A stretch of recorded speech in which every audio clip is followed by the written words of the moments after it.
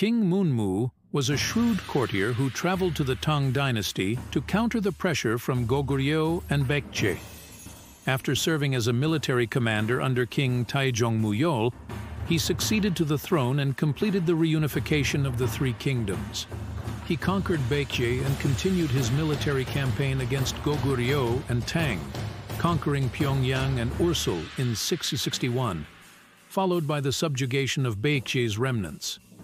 He also attacked Goguryeo through an alliance with Tang and won several naval battles to reunify the three kingdoms. King Munmu also reorganized the state system, expanded the central government to actively govern, and built several castles for local control to create a unified administrative system. His tomb is known as Daewangam, a maritime royal tomb off the coast of Gampo.